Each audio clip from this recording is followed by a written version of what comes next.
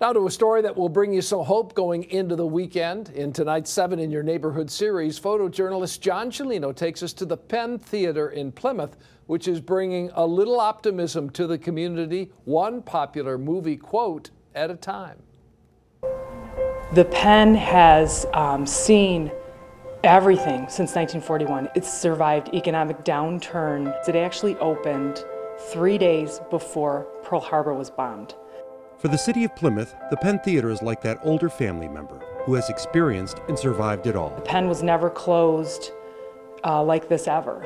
Usually experiencing sellout crowds, the nonprofit movie house is left without any options during this time of social distancing. We have no patrons coming in, no money coming in. But instead of using its iconic marquee to announce its temporary shutdown, one of the most important things I think we can do is not put a closed sign up. it's being used as a source of light and encouragement for the people and businesses of Plymouth. What we decided to do was to use our marquee to communicate with our patrons that we can't have contact with right now. Using memorable lines from some of our favorite movies. But they're either funny or emotionally uplifting, all different kinds of things. And as long as this goes, we're going to continue to do that to make sure that our patrons still are connected to us, that our community is connected. Providing a little inspiration from the theater to hard-hit Plymouth restaurants like Campari's and the Ironwood Grill to stay in the fight. It's hope. It's hope for the future. And I think anybody that can help and show that people are still willing to do things even when they're closed to help the other business.